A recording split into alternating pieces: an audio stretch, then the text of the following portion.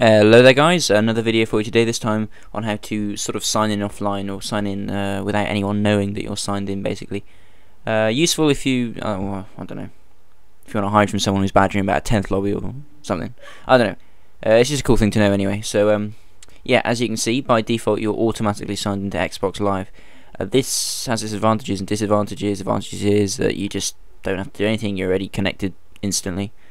Disadvantage is that if you're trying to hide from somebody, or you're just generally paranoid, you can sort of not really.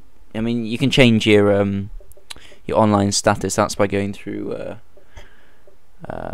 preferences and then online status and change it to away or busy or off, pay or offline. But this is sort of irrelevant because you've already signed in as online, and they've got the little pop up top right that says you've signed in. So yeah, sort of defeats the point of sort of hiding your appearance now. So yeah, basically it's kind of, I know it's kind of an old thing, and a lot of you probably know it, but it's a cool thing to be aware of if you're not. So yeah, there's a few things you can do to change this. The first of which is going down to there and setting auto sign in to disabled. This will stop the sign in completely. You won't even be signed in at all. You can then go into preferences and select your online status to appear offline, and then sign in. And that will follow through to when you sign in also. Personally, that's my phone.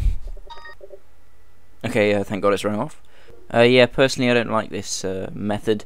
You do lose all the functionality of sort of signing in, you know, like automatically or whatever. You have to do it completely manually, which I don't particularly like. Another way of doing it is to go into account management and your friends list, and you can select your online status to be blocked completely by default, and this means that nobody will see if you're online at all, whether you're friends, just randomers, or anyone at all. And yeah, so there's three settings for that: completely blocked, friends only, and just general everyone. Don't like this method either because it's completely pointless, basically, and rubbish and useless. So I'm going to show you the way that I do it, which I think's good. I use this way, and what you want to do is you hop over to account management, and you scroll on down to Xbox Live passcode, and you want to enter a 4-button combination, which will be your Xbox Live passcode, and you'll need this to sign into, well, whenever you sign into Xbox Live, basically. Also useful for security reasons, or I don't know if you've got any annoying brother or something. Yeah, but basically you just have to enter this whenever you try to sign into Xbox Live. It doesn't work if you try and do this because it won't let you sign in at all, because it automatically signs through to Xbox Live, of course. But starting from the dashboard, when you start from like scratch, so if you turn off your Xbox and then turn it back on again, there we go.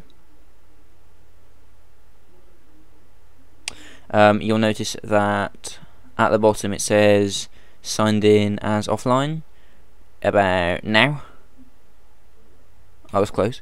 Yeah, it says signed in brackets offline. This is because you haven't entered your passcode, of course, and as it's set to sort of automatically sign in, then it has to sign in. So yeah, basically you're automatically signed in as offline, and with no way to connect to Xbox Live unless you enter the passcode. And to do that, you just go to connect to Xbox Live, enter your 4 combination thingy, and there you go.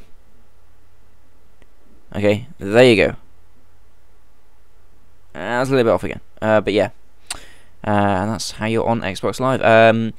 Now, as I showed earlier, you can go into preferences or whatever, and if you set your status in preferences, so I'll just do that now. Set it to appear offline. Note that I'm not signed in yet, so set it to appear offline in preferences first of all. Then go ahead and sign in. Passcode for Xbox Live again. Okay, so signed in as appearing offline, basically, and so nobody will know that I've signed in at all.